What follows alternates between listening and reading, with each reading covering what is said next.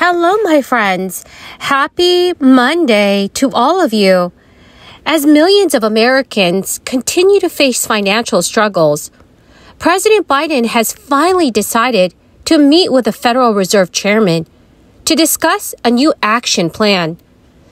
They are now trying to send out more financial aid to Americans as soon as possible.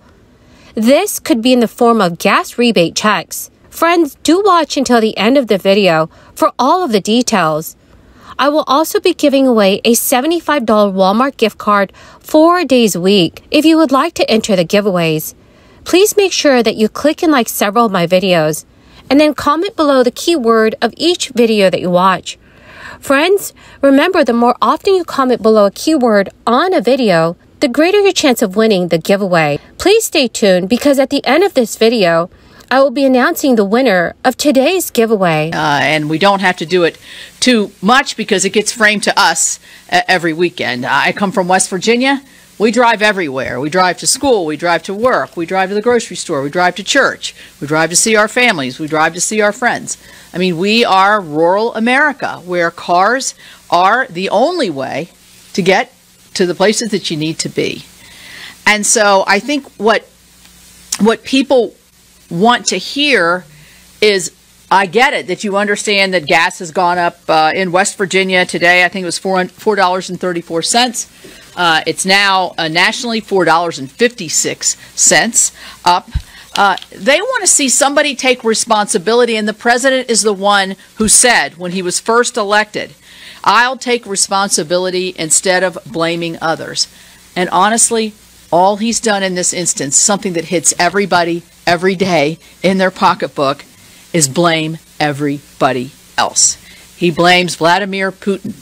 He blames COVID. He blames even American businesses.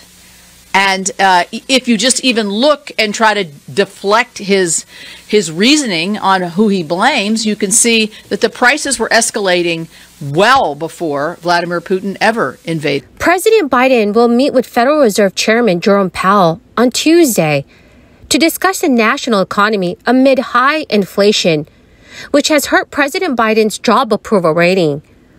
According to Bloomberg, it is the first meeting between Biden and Powell since November of 2021. A schedule released by the White House said that they will discuss the state of the American and global economy.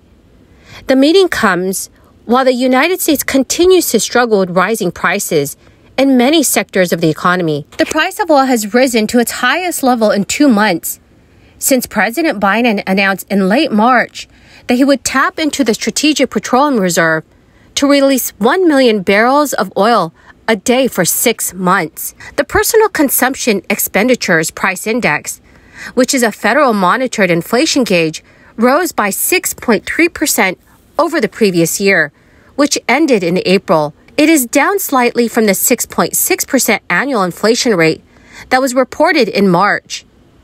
The Fed has promised to raise interest rates aggressively to keep inflation in check. Fed board members discussed the possibility of raising the federal funds rate by 50 basis points several more times and moving beyond a neutral monetary stance to a restrictive one. The aggressive stance taken by the central bank in recent months has put downward pressure on stocks. Republicans have repeatedly bashed President Biden for rising prices, blaming his fiscal policy and the passage of the $1.9 trillion American Rescue Plan for contributing to inflation. Democratic lawmakers have responded by arguing inflation is driven by supply chain breakdowns, which were related to the crisis and the drop in oil and wheat supplies. Fed Reserve Chairman Jerome Powell told lawmakers in March that the Fed should have acted sooner to contain inflation. According to the White House, during the meeting, President Biden will also discuss the state of the American and global economy and discuss the president's top economic priority, which is addressing inflation to transition from a historic economic recovery to stable, steady growth that works for working families. Friends, how do you think that our government should handle inflation, and what can they do to lower the prices in every sector? Please let me know your thoughts in the comment section below. Gas prices at the gas pumps are still really high, and the state has yet to send out gas rebate checks.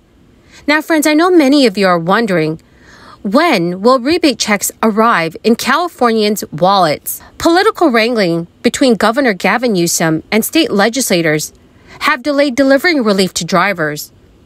The governor had hoped to start sending out checks in July, but now Californians will likely not receive gas rebate checks until after summer.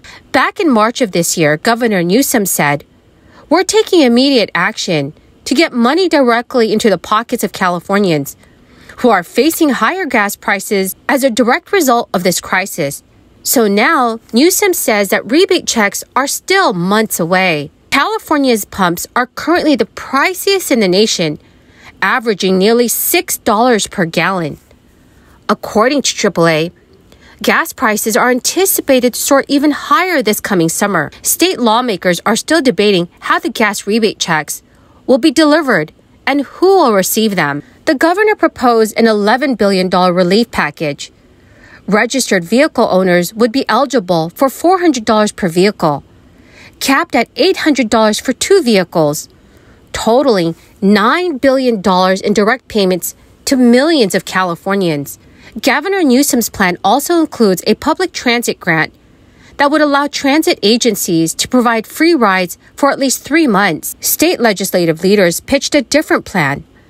Their plan would funnel $8 billion through the Franchise Tax Board. Taxpayers who earn annual salaries of $125,000 or less would receive $200 and an additional $200 for each child or dependent. California has $68 billion in available general fund resources. But friends, according to state officials, a clearer picture of the state's gas rebate check timeline will surface in Governor Newsom's revised state budget, which is slated to be released this coming week. Then the state budget will be finalized in June. Well, my fantastic friends, that is the end of my daily stimulus update video. Thank you so much, everyone, for joining me here today. I truly and greatly appreciate all of you who are watching my videos daily. The 2 winners of this week's Walmart gift card giveaway are Brian Amuro and Vivon Henry. Congratulations to both of you. Friends, if I have announced you as the winner, please check your notifications page and send me an email. Or you can also send me a message on my Facebook page. Remember, everyone, there will be many more chances of winning the giveaways. All you have to do, friends, is click and like several of my videos and then comment below the keyword of each video that you watch. Thank you so much, friends, and have a wonderful and blessed Sunday.